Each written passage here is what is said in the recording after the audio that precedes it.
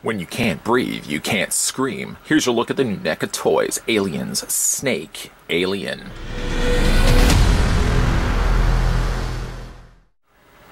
Dark, empty, silent. This is deep space, and vicious aliens are attacking. One force has the guns and the guts to face these ugly monsters. Send in the heavy metal. Send in the Space Marines.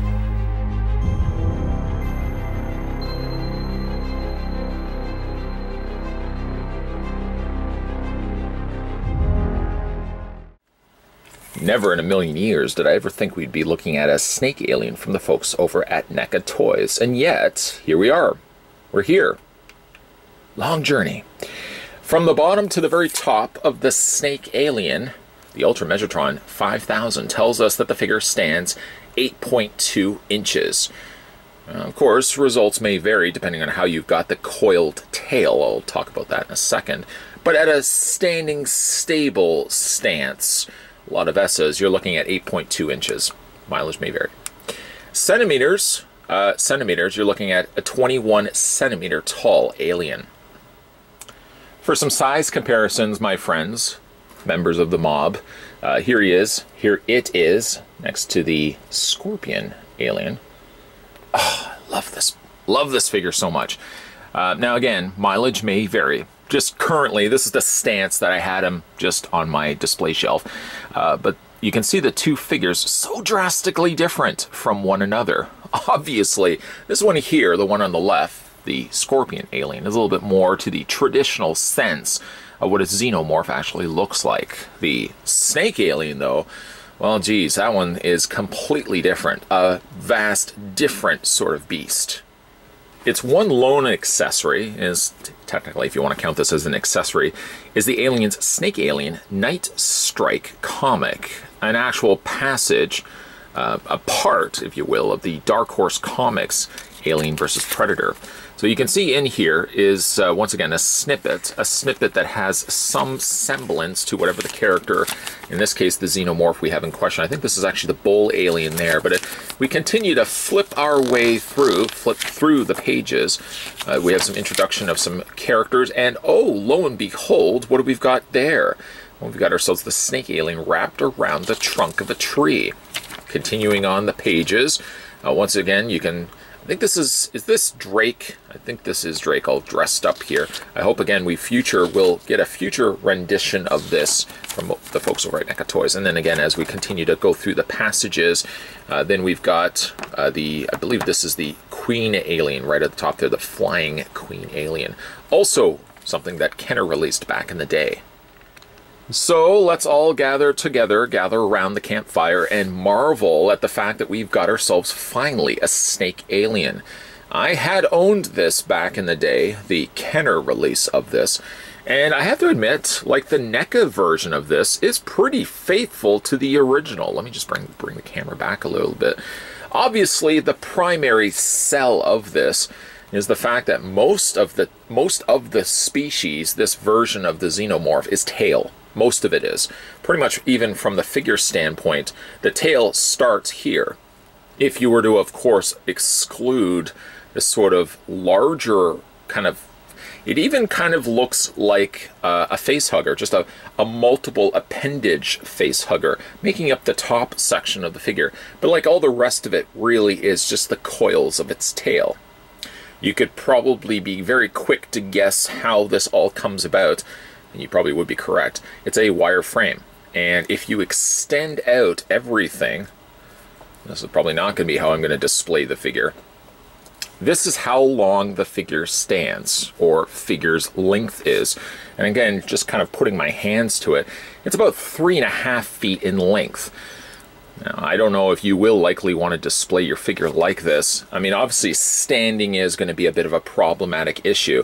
And luckily, because this is one long frame, from here to here is one long continuous wire frame. Again, you can manipulate the snake alien to the desired look that you want. And actually, you know, it does a pretty good job once you get it stable enough to balance on itself. Even to the point where it's hovering. I don't know if you can see that if I just kind of put my finger underneath there. Hovering above the flooring it does still stand stable. It's probably the most logical route that NECA could have given us for making a updated take on the snake alien. It can't really get overly complicated. I mean, ball joints, you could put that all into the mix. But really, at the end of the day, wireframe really is the best way to go. Let's have a look at its head. A very different take on its head. It has these almost predator-like mandibles located on the sides. Now, these are hinges, something of which that can be moved up and down. And you can also rotate these all the way around. I don't really know why you'd want to. I kind of actually dig the fact that they are up like this. Kind of gives you almost like a devil sort of alien. But I think primarily you may want to just have them facing downward. Coloring is almost akin to something I would expect like from the Joker. A lot of greens, a lot of purples, and of course the introduction there of this copperish gold that makes up the top crest section. Very much akin to something that we would get from the Aliens movie, with these additional little spikes sticking out. All the different molds, the different textures that they put into this mold, it's just fantastic. I love the internal workings of this. Kind of also reminds me of like the mouth from the Blade 2 vampires. Again, I'm just like pulling all this source material out. Kind of also looks a little bit like the Creeper from Jeepers Creepers. All these scales and fanned out fins extending out and ending their journeys with these individual appendages. Like these little claws, much like these mandibles on the sides of its mouth, each of which can rotate. I don't know if you can see them or not, but there's a hinge happening on each one of these, and they will increase and decrease in size.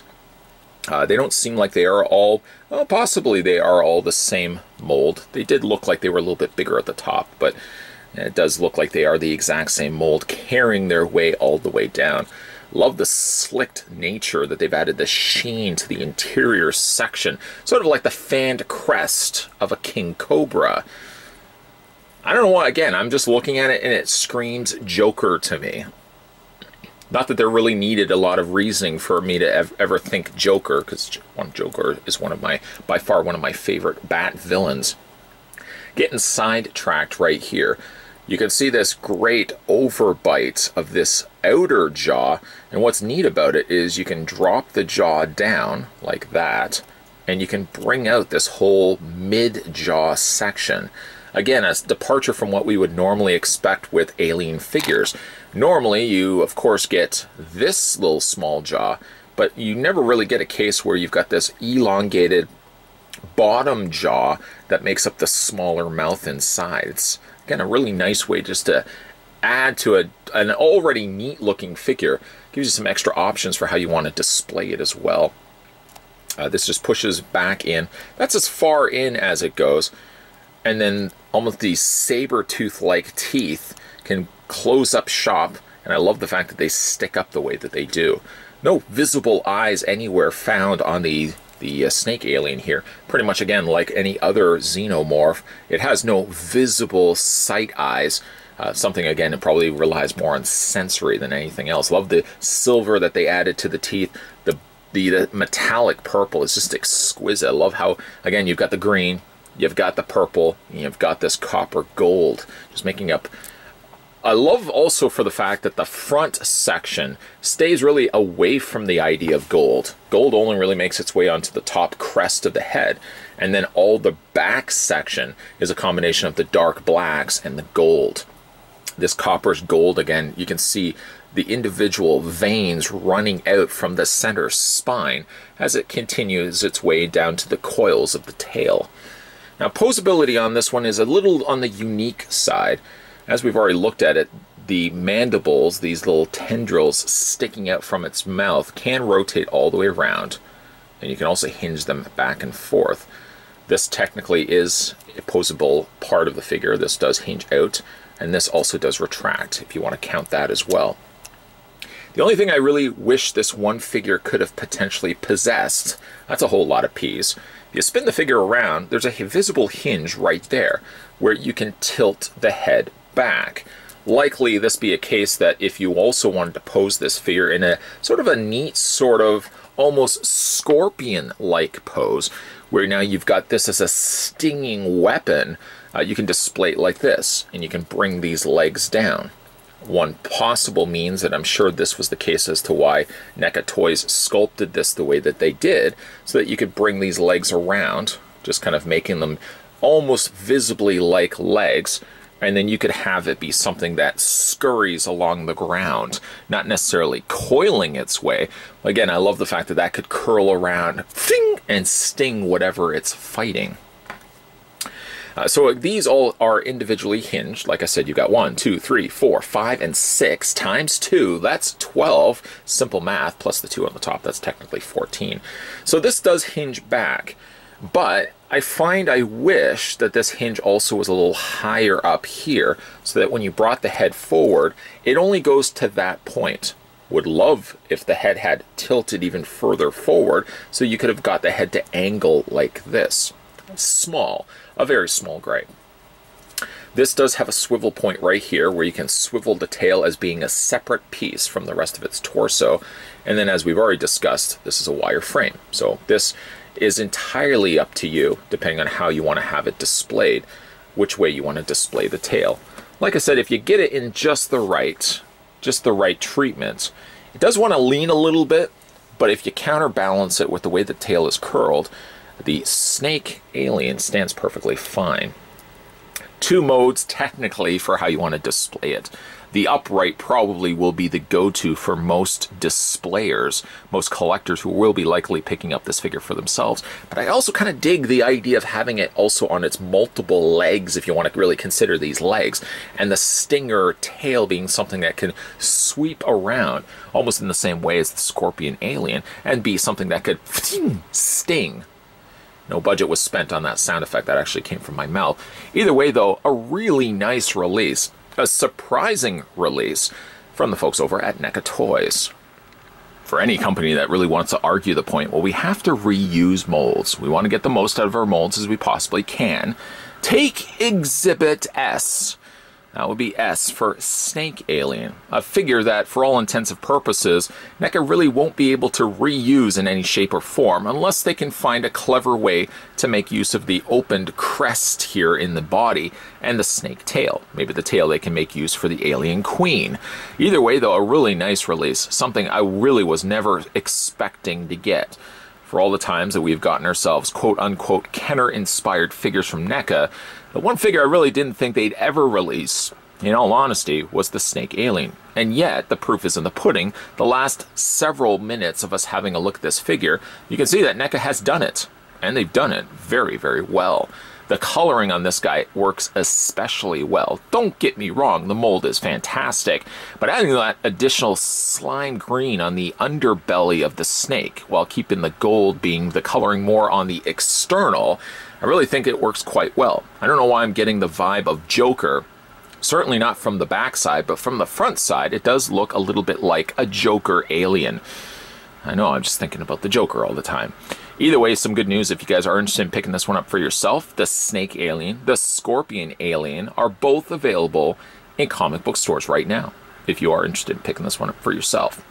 Let's not also forget, this is not the first rodeo, I think that's what they say, for NECA Toys releasing Kenner-inspired aliens. They've done a whole slew of them before, and we've had a look at them on this channel. So feel free to go back and have a look. I've got a playlist called NECA figure reviews, or also alien reviews. So if you want to check out some of the stuff that I've done before, feel free to have a gander. Did you just say gander? I did say gander. Have a gander at my playlist. Check out all the previous reviews I've done on these really neat Kenner-inspired alien figures. Make sure as well you hit that little subscribe button down below. That is crucial, because certainly more videos as they come to this channel. You don't want to be that kid on the street that says, Review Spot just released a new video. I didn't know he did.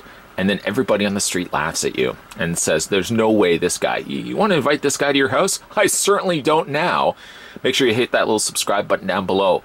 Don't be the only kid on the street that hasn't subscribed to this channel. As always, guys, thanks for watching, as you always do. And I'll see you guys next time.